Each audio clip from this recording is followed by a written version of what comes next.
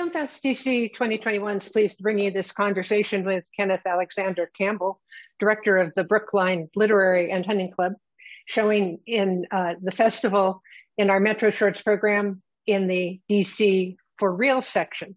DC for Real films are all shown throughout the festival, and they're no charge to look at them. So please take advantage of this. I'm Linda Blackaby. I'm senior programmer, and just want to acknowledge my co-curator, Julia Birch, who's not with us today here in this. I'm based in San Francisco and acknowledge this location on the unceded territories of the Ramaytush Ohlone, who along with hundreds of other native tribes have resided in California for thousands of years. Many Ohlone continue to call the Bay Area home and contribute to the cultural mix here. Kenneth Alexander Campbell is a documentary film director and producer. His words and his work have been published in Oxford American and the Washington Post. He most recently directed the documentary short, BLAHC, for the DC Commission on the Arts and Humanities. That's what Film and Festival, and he has been an impact producer for Sam Pollard's MLK FBI. Today, he's going to be in conversation with Cornelius Moore, who's the co-director of California Newsreel, the 53-year-old film distribution and production company, where he's been a staff member since 1981. Cornelius has been a judge and presenter at film festivals in North America, Africa, and Brazil. He's also an independent curator, specializing in films from and about the Black world. He curates regularly for San Francisco's Museum of the African Diaspora. So over to you, Cornelius and Kenneth. Good afternoon, Kenneth Alexander Campbell. And I wanted to thank you for making this very valuable and charming documentary on the BROOKLAND, you say BROOKLAND?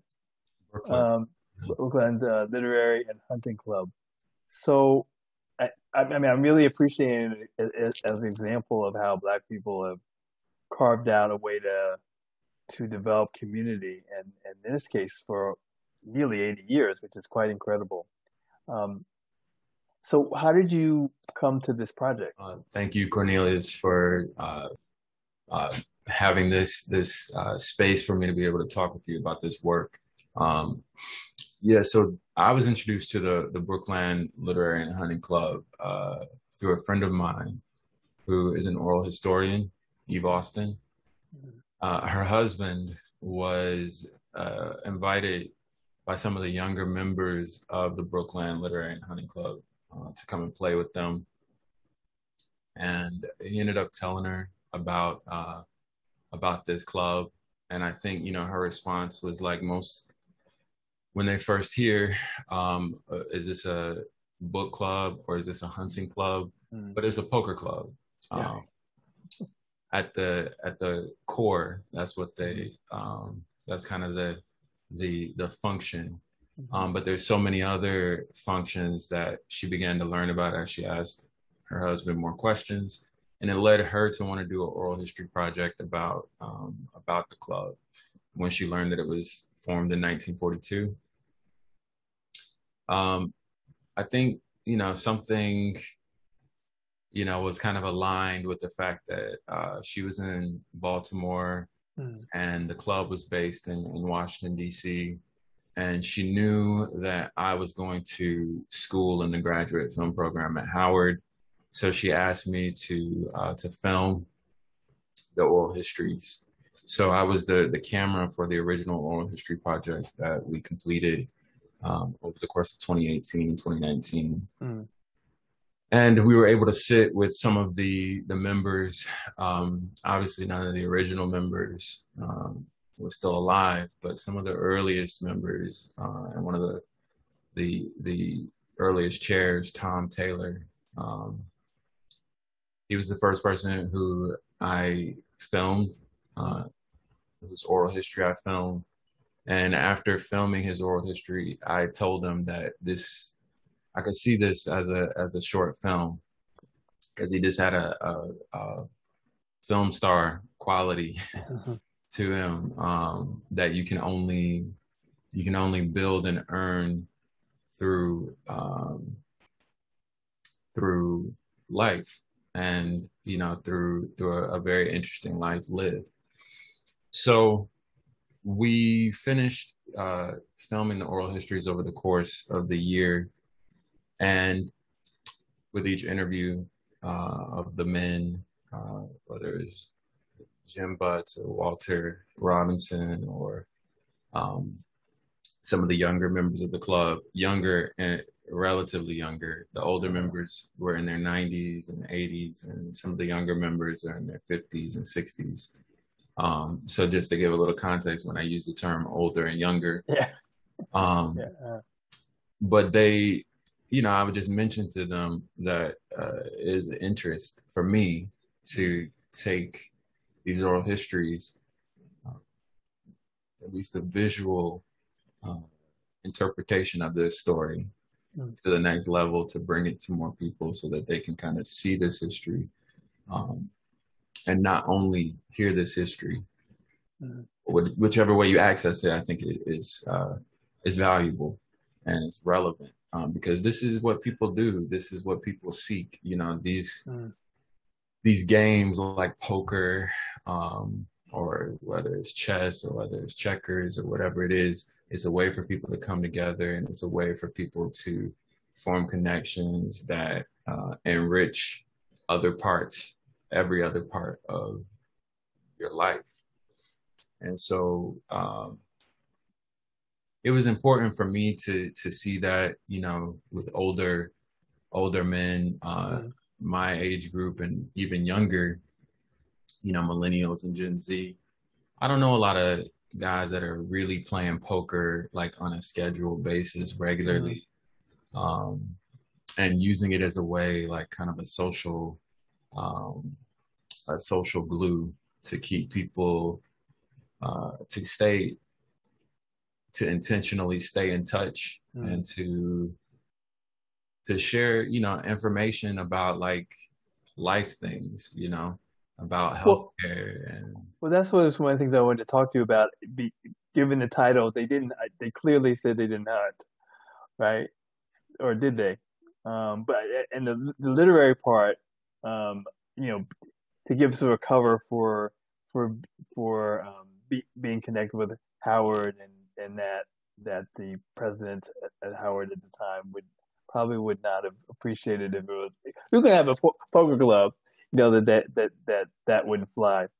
But I'm just curious if there were other things that, you know, what they did, and maybe not as in a form as so organized as a poker club, but if they did do sort of book reading, or if they did sort of community service or organizing, I'd be curious to know about that.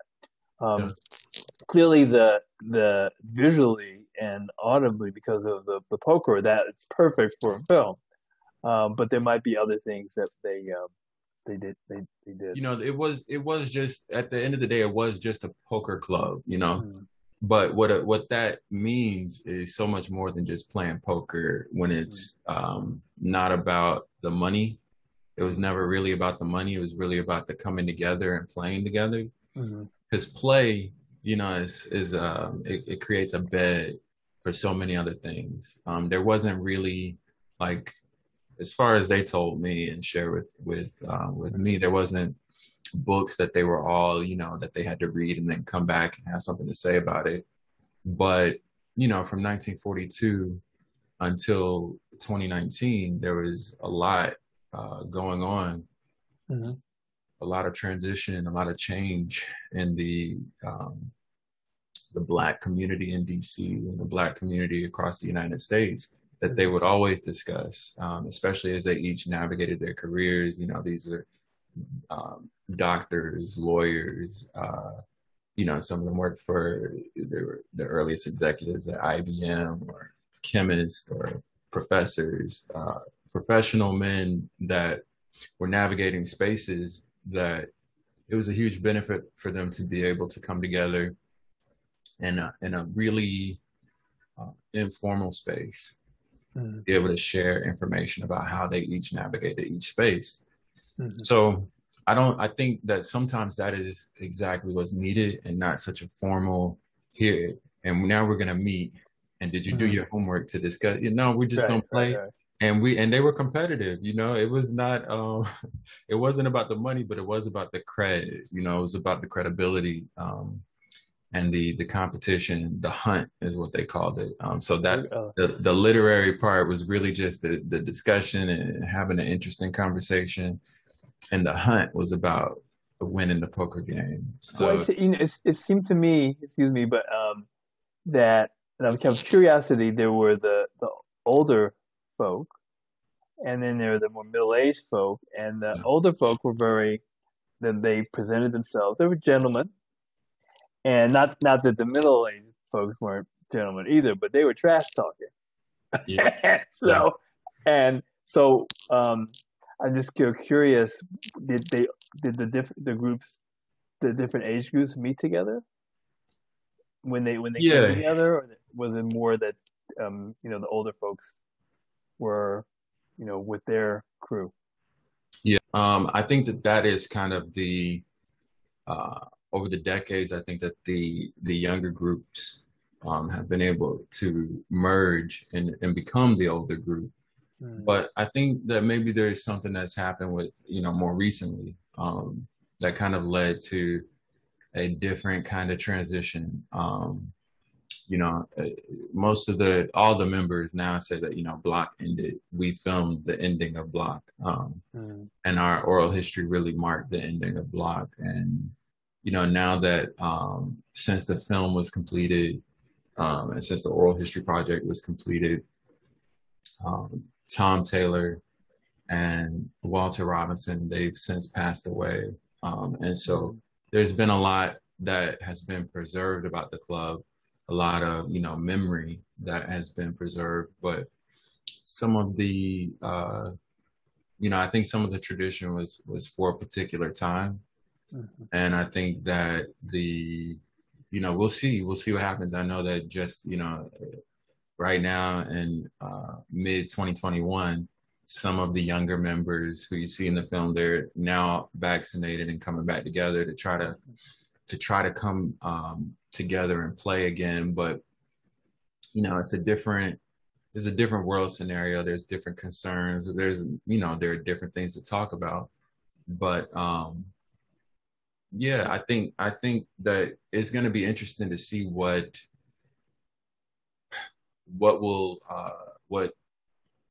activity will fill that space and fill that purpose, because we always, you know, every generation needs that.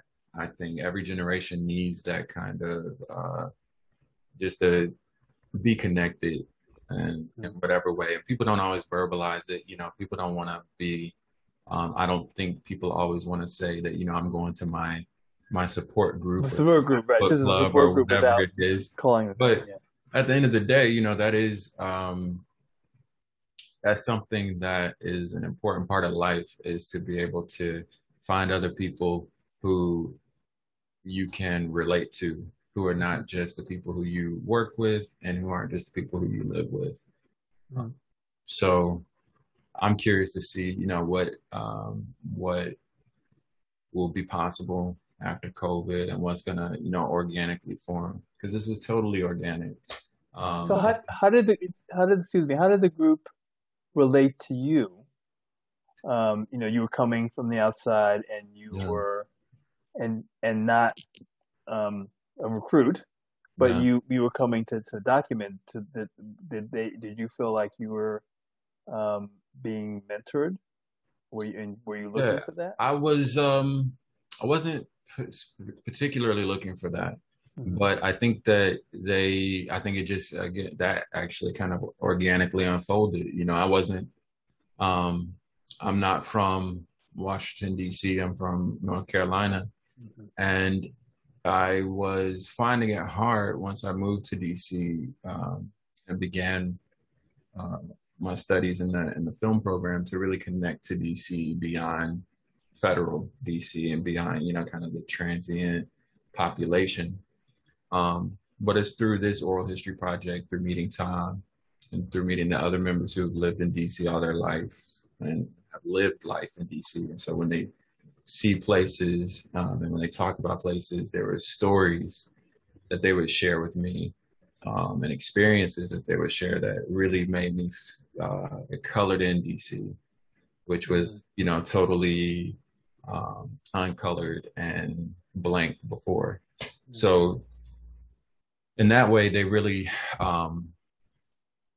made me feel connected to DC as a place where people live and where history has happened, critical history. You know, you see some of it in the film. Tom, you know, his work in DC childcare laid the groundwork for, you know, national Head Start program.